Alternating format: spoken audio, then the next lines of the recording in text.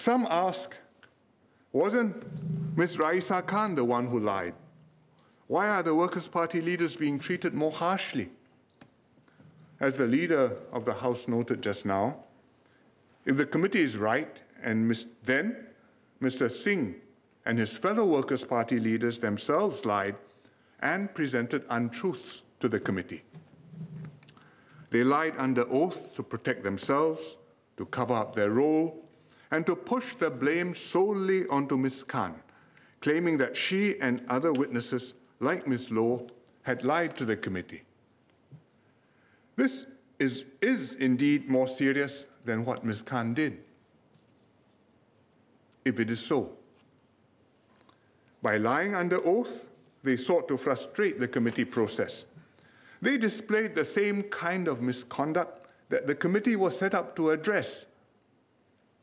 They betrayed the trust reposed in them as MPs, and not least Mr. Pritam Singh, the leader of the opposition.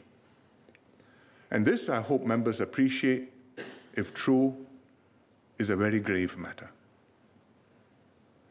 So, members must decide what Parliament will now do about this. Can we pretend nothing happened? Or if that's too much to stomach, given the strong evidence laid out by the committee, perhaps we lower our standards just a little. Note that untruths were told, but argue that it was, after all, not so serious a lie, and no harm was done. If we do either of these things, we too would become complicit in dishonoring and demeaning Parliament. We must take the transgression seriously and act on it. And I'm glad that's a conclusion the committee has come to and recommended to the House. What alternative choices did the committee have? It could have recommended to Parliament to administer a token slap on the wrist. But that would show that we were taking a very serious matter rather lightly. Worse, by lowering our norms, we would be telling Singaporeans that it's really not so bad for elected leaders to lie. Alternatively, the committee could have recommended that Parliament itself metes out an appropriately heavy penalty. This is something that Parliament has the power to do. But had the committee recommended that, and Parliament decided on the penalty itself, the opposition would surely have cried foul and accused the PAP of using its majority to persecute the opposition. In fact, they're already insinuating this as a smokescreen to obscure the real issue, that the Workers' Party had lied while under solemn oath. I believe, therefore, that what the committee recommends is the best way forward.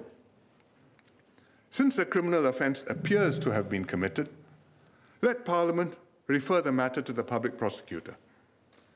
Let the Public Prosecutor consider the evidence afresh.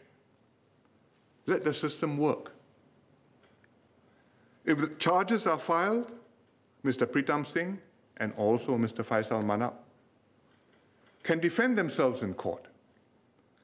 The court will have to be satisfied that their guilt has been established beyond reasonable doubt, and if they're innocent, they have nothing to fear. I commend this course of action to the House, and if I were Mr. Singh, I would vote in favor of both motions. Fine Ms. Khan, because she's guilty beyond doubt. In fact, Mr. Singh's own party member, Mr. Dennis Tan, who was on the committee, thinks she should be fined more heavily for the second offence. And if Mr. Singh maintains that he and his fellow Workers' Party leaders have done nothing wrong, he should also vote in favor of referring his own case and that of Mr. Faisal Manap to the Public Prosecutor. Indeed, he should demand a court trial in order to have the full opportunity to defend himself, vindicate his reputation, and clear his name. That is what I would do if I were Mr. Singh.